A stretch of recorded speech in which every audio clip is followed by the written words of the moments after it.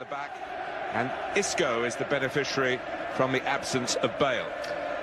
Well, with Ronaldo and Isco tucking infield to support Benzema, fullbacks Carvajal and Marcelo will be key to Real's attacking game plan. Ronaldo being the main threat when crosses come into the box, and the main... Atletico without their regular right-back Juan Fran, the versatile Jimenez also unavailable. So the French defender Lucas Hernandez comes into a reshuffled back line. Midfielder Saul scored the crucial away goal at Leicester in the second leg of their quarter-final. Antoine Griezmann may be tempted away in the summer, but he's still the main danger to Real Madrid tonight. Well, Atletico will 3-0. It was a 1-1 draw here only last month. And away we go in the first leg of the semi-final. Here's Modric, Dani Carvajal. Very nicely worked. Carvajal is in.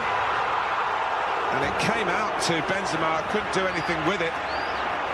And player has indeed Zidane. And the other dugout was, here's Dani Carvajal. Sergio Ramos. So planted in. Casemiro.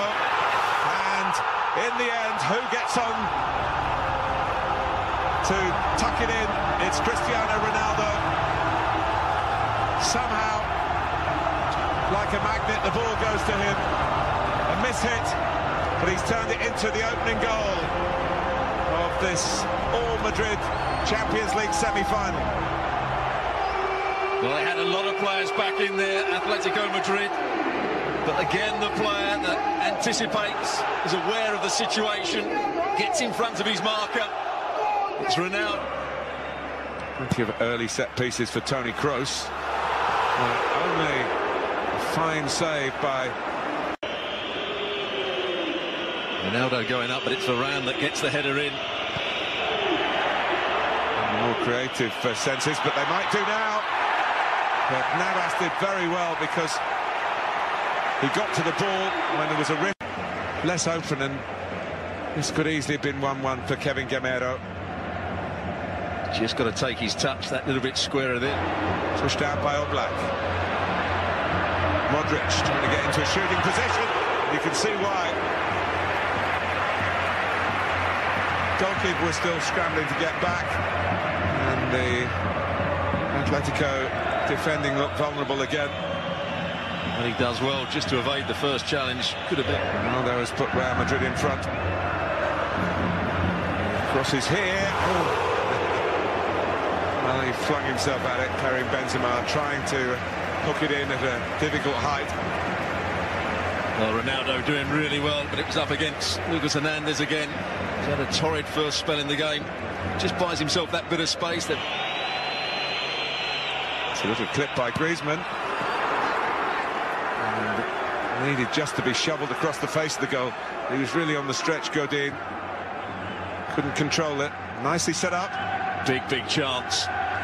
Great little ball. Marcelo went to sleep. Ramos didn't recover quickly enough. And Kroos.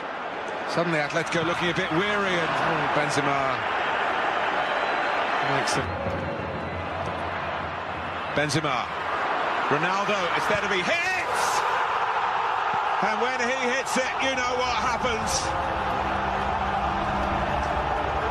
A really vital second goal for Cristiano Ronaldo and Real Madrid.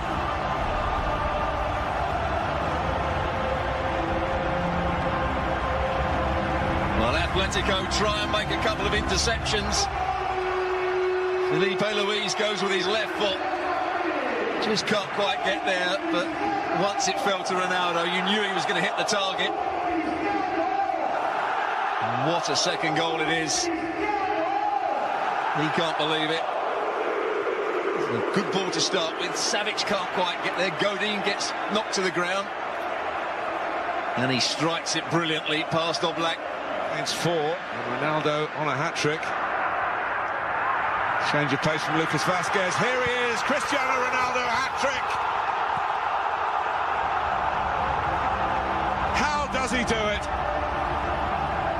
His second hat-trick this season against Atletico Madrid.